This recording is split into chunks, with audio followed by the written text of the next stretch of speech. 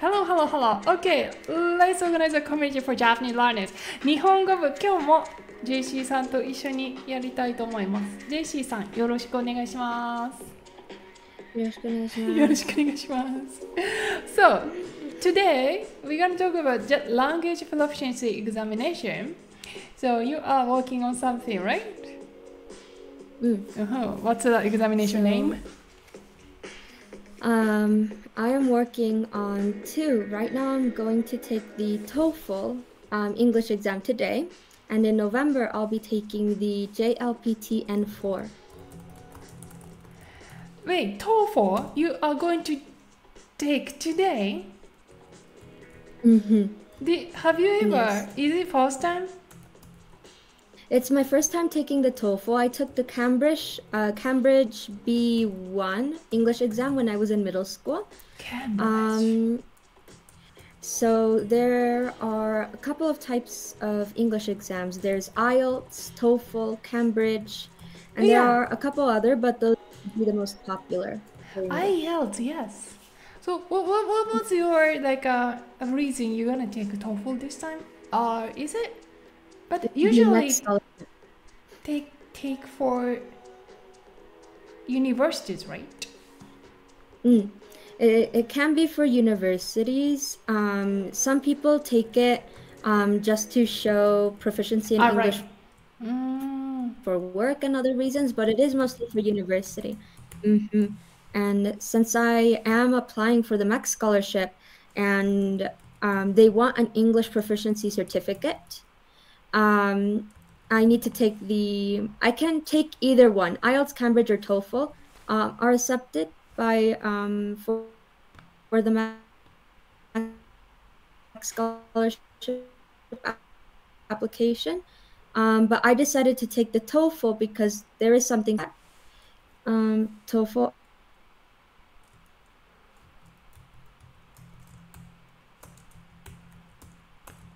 TOEFL, IELTS, and Cambridge. Okay. So you can choose. And Yes. you picked TOEFL because? I chose TOEFL IBT Home because I can take it online. So I can take it from my home, and the results do not take too long to come in. I think less than a week, and you get your results. So that way I can quickly certify my English and submit my application, because I only have until the beginning of next month to turn in my application. So I need a certification quickly. Cambridge and IELTS and some of the TOEFL, you have to take in an assessment center or take it through a school. And since I'm not currently in a school, and I don't have time to wait for an assessment center to have an exam and turn the results in, that's why I went for TOEFL. But I remember, I've never taken it, but I remember it costs a lot of money. I was so very surprised. It was like back then, like 240 or something, 80. It cost $250 for the TOEFL IBT. Okay, I see. Since you are submitting your application to the Mexico embassy, they required you to submit that.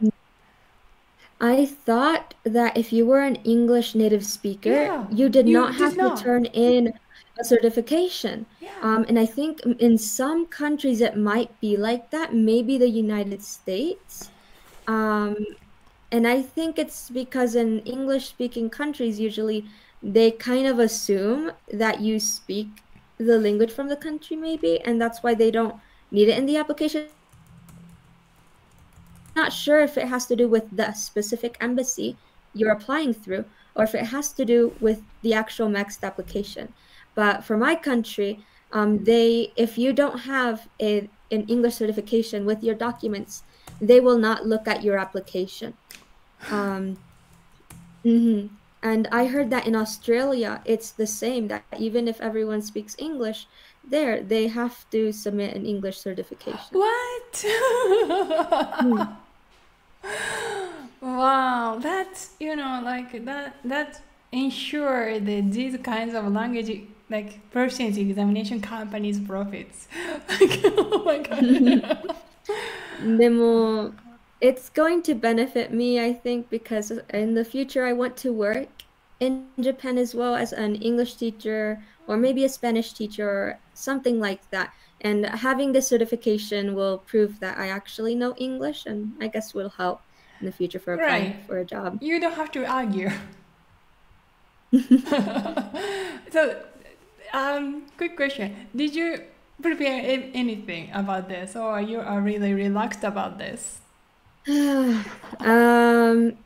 I recently, by recently I mean last week, got certified to teach TOEFL exams. Wow. Last month I got certified to teach IELTS and Cambridge exams too. I have tutored students for IELTS and Cambridge before I got my certification. So I know the exam structure, I know its contents and things like that. However, I never found the need to personally study for it. And the problem is, I'm sure you'll see with JLPT, is if an English person takes an English exam, they might not do too well on it. If a Japanese person takes the JLPT, they might also not do too well on it because some of the grammar, some of the vocabulary they want you to use is not very natural. So right now, I'm sure I'll do well on the TOEFL exam because I know it pretty well, but I am sure as well that I'm not going to probably get full points on every full part score because I'm not I don't really use idioms that much, right. or I don't use the high vocabulary that they want you to use on TOEFL. For example, let's see, I wrote a few words down that they put on TOEFL. Let me see if I can find it. For example, words like accolade, circumvent, Darth, malice, macrocosm. So these are words that we never use. Native speakers never use them, and they want you to use them in TOEFL. So if I see those words, I'm not gonna know what they mean because we don't use them. So that is worrying me a little bit because I just signed up to the TOEFL like this past Monday. And I haven't had time to learn new idioms or those vocabulary. Okay, I have a question. So you you took some teaching program for IELTS and Cambridge recently? Yes. Wow, is it like online program? Like issued by? Yes, they're online programs, online teaching programs. I did, let's see. I did another one as well for Spanish called Dele and Ciele. That one was from I think a program with Universidad de Cervantes, so like a Spanish university. Oh, okay. But these three, since these exams are very common, these English ones, there are a lot more online teaching programs for teachers. Can I ask? So that you just said the Spanish one was organized by the university, right? So university provides that like teaching scheme and growing the teaching professionals. But like TOEFL or IELTS, they themselves like making that kind of educational program. I'm not sure. I think they probably do. I think they have programs to prepare people to be examiners. Not exactly for these exams, but there are also so many different priced programs for teachers. So I got some of my teaching certifications from Bridge. That's a website with a lot of different courses for teachers. So that's where I got my IELTS and TOEFL one. The Cambridge, I got it on a different teaching website. And then the Spanish one, now it's called ELE International. It used to be like in collaboration directly with Universidad de Cervantes, but last year I think they separated. But it's still the same thing that they use from content itself same.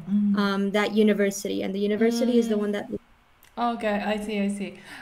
Well, considering the JLPT or EJT, which is the language proficiency examination in Japan, do you know how much cost?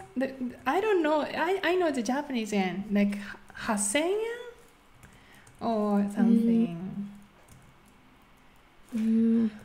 You don't know, right? I don't know because I went since I went through studytrip.com, they organized the whole for me. I just paid them a full amount, and they paid for my tuition, everything, and the exam. So I don't know exactly how much it was. Right. Yeah. So it's pretty like a considerable cheap because of the what they test. It's definitely different. Yeah, absolutely different. That's affect that this price difference. And BJT is also not that expensive as the English one. By the way, like I also considering like a German examination, and German examination is very similar price as TOEFL. Yeah. But I wanted to talk about it is I've never heard that the institution program for teaching or guiding JLPT or EJT, that kind of program, or for Japanese teacher, compared to that, like a lot of programs like provided for English teachers, like the Japanese languages field is really not much cultivated, not much developed enough. You cannot find like the certified teacher specialized for JLPT or something because of it's not common, not so. Even if it exists, it's not so like a strong influence has in this industry yet. It's true. In the future, right now I only teach English and Spanish, but maybe a couple years later, I want to teach Japanese as well. I still have to study for like 10 years for my Japanese to be okay. But I was looking for schools that had Japanese teaching certification programs. And it's so difficult to find. I only found 2 schools in Tokyo that offered Japanese teaching certification courses. The only requirement is that you have N1 JLPT certification or level, and then you can take that course, and it's usually 3 months, and it's a winter course. I think either starts in December or January. I think it's from January to March. But it's so hard to find a course like that, and then trying to find one online is even harder. Oh yeah. Wow, I'm really surprised you already researched that much. But